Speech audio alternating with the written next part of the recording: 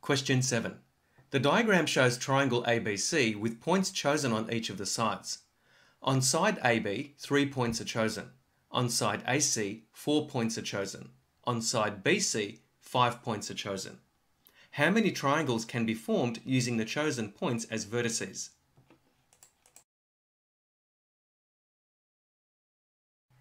There are two cases to consider.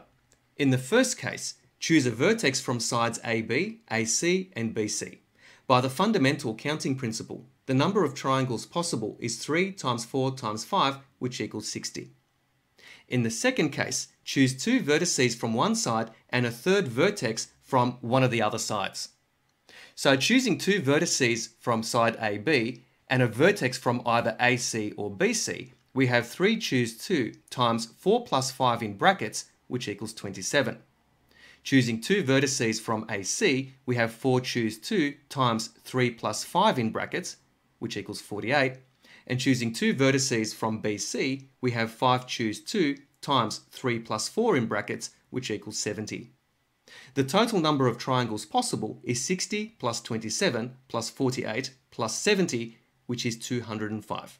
Therefore, the answer is option C.